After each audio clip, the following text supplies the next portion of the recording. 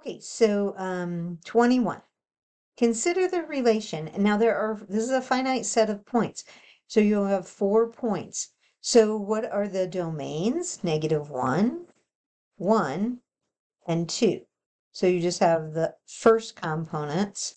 There's a repeat there, so that's why we just have 3 listed. And then what about the second components? Well, you've got 2, you've got it in there twice, and then a 4 and a 5. Now, how do the mappings work? Well, -1 maps to 2. We do put an arrow there to show which direction we're going. So this is your, your input, and this is the output.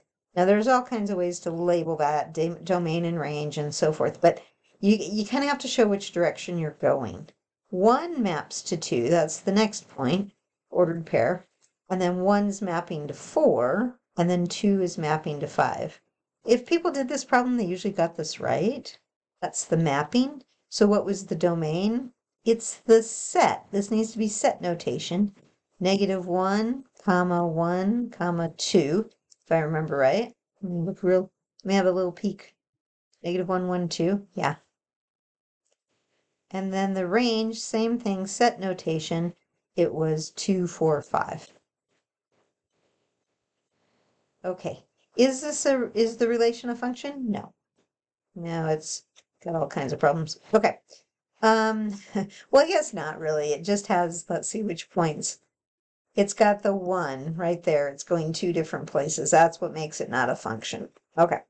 1's going to 2 and 1's also going to 4. All right, now for the next problem, find each of the following. So we're finding f of -3. That means the x's get replaced. So f of -3 equals -2 times -3 squared minus -3 plus 7. So working the math using the order of operations, -2 times 9, -3 squared is 9, plus 3, minus a minus 3, plus 3, plus 7. So that gives us -18 plus 3 plus 7, which is -18 plus 10, and that's going to be -8. That was the answer there. The next one, same thing. We're finding f of h, so we're going to put h in for the x's. This should have been the easiest problem on the test. -2h squared minus h plus 7. You're done. That was it. You just had to make x's into h's. Okay.